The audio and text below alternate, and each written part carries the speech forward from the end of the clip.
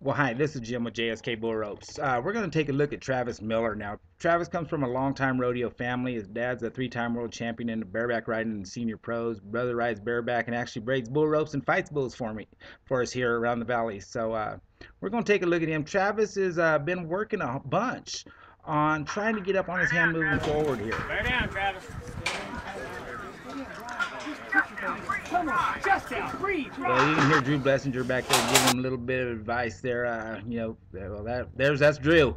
Any advice you can give is probably good advice, and I guess unless it's bad advice.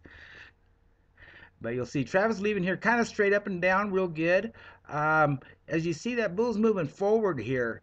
He's lifting on that bull rope, and that's, I can't say it enough. When you lift on that bull rope, it slides your hips back there towards the flank, makes it real hard to get by bulls. Travis really gets away with it because he sets them hips good and strong. Now, he comes from a horse riding background. That setting your hips kind of comes natural to him. And you see right there, again, he's lifting on his bull rope as that bull's jumping forward, slides his butt off towards the flank, kind of makes it hard getting around the corner. Again, setting your hips. If you can get back there, hustle, set your hips, you just might get away with it. Don't advise it, and I darn sure don't recommend it, but, if you look at Travis here, he's pushing on that bull rope, trying to do what we're teaching him, and getting that weight moving forward. But if you look at his wrist right here, Travis has got a case of the new bull rope blues. That's a new bull rope with a hard handle, and it's kind of got his wrist cocked underneath him where it kind of mashes him on his butts. So he does a real good job getting off his butt for that new bull rope. And then, of course, you see here setting them hips hard. Coming into his hand right here again, moving forward, kind of pushed for a second, then started lifting. Again, in the middle there, setting his hips. He just does a great job. Look there, that bull's perfectly level. Travis is sitting straight up and down on him.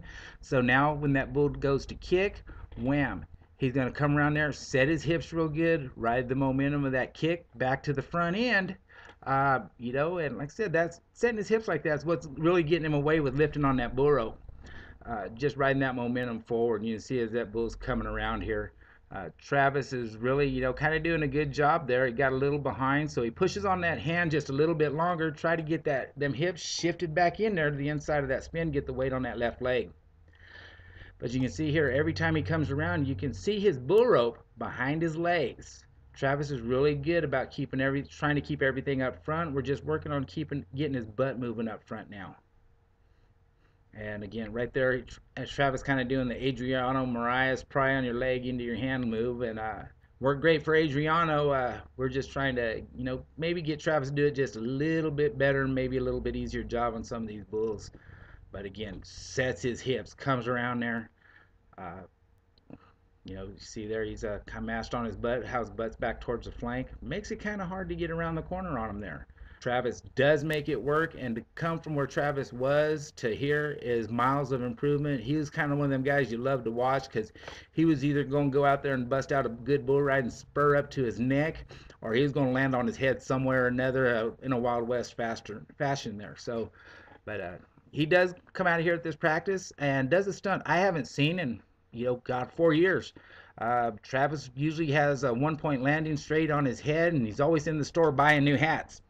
But as you see here, he jerks his wrap, steps off of that bull right into his hand when the bull riders straighten him out. Kind of, lands on his feet, stays kind of low, moves away. That bull kicks over the top of him. Boom, there you are. That's bull riding 101 right there. Setting your hips. I can't stress it enough. It'll help you ride.